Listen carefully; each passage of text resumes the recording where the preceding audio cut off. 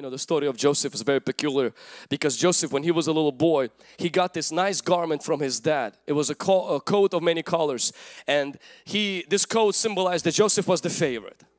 Joseph is like getting a car on your 16th birthday, brand new, and the rest of your siblings are driving a bicycle. That's kind of what it was. It was an insult to the rest of the kids, and this kid, he got a coat. And the Bible says when he got the coat, he started to get dreams, and in his dreams he saw everybody bowing to him. It's kind of hard to dream bad dreams when you got a nice coat.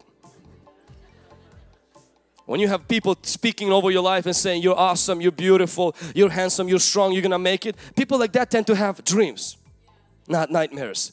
Dreams, not fears. And Joseph gets this beautiful coat, and one day his brothers, they rip that coat from him and they dip it in blood. And then Joseph goes into Potiphar's home and they give him another coat. It was a coat of a slave. And we know Potiphar's wife, she didn't waste any time. She ripped that coat from Joseph as well. Joseph goes into the prison where he is now a prisoner. He has a coat of a prisoner, and the moment Pharaoh had a dream, the Bible says when they called Joseph into the Pharaoh's court, they ripped that clothes from him as well. And then we see last time when Pharaoh puts a clothes of a prime minister on Joseph. That's a lot of changing of clothes. 4 changes of clothes. It's very interesting because in every season when his clothes changed, the Bible used this word, and the Lord was with Joseph. In a dry pit, and the Lord was with Joseph.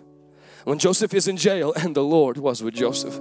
When Joseph is a servant, he has a death certificate laying in the house, and the Lord was with Joseph. When Joseph was a prime minister, and the Lord was with Joseph. Your seasons will change, God will never change.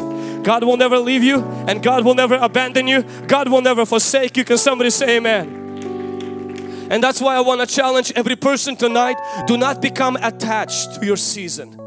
Your season may be today a season of being on the top of the mountain. Don't think God loves you more because you're happy. Your season may be today in the low valley. Don't think God left you because you can sense Him or feel Him or see Him no more. And the Lord was with Joseph. God's character, God's will, it never changes. It stays permanent. That's what makes Him God. That's why He's trustworthy. That's why He beckons faith in Him, because He is unmovable, unshakable, but His clock is always ticking. That means that your situation today, tomorrow it could be completely different. That means that your problem today, in the next 5 minutes, that could be completely shifted. That means that whatever you are in today, in the next minute, God can completely shift the situation around. God's clock is on the move because God stands still. Can somebody say amen? Have your faith anchored in God's character. And always know, because God is immovable, my situation is gonna move. Joblessness is gonna move. The fact that you're single, ready to mingle, and you can't find nobody, that could move. The fact that maybe your children are not serving God and they completely have nothing to do with God, listen, that is able to move. Why? Because God does not move. Hallelujah. God's clock can move. Amen.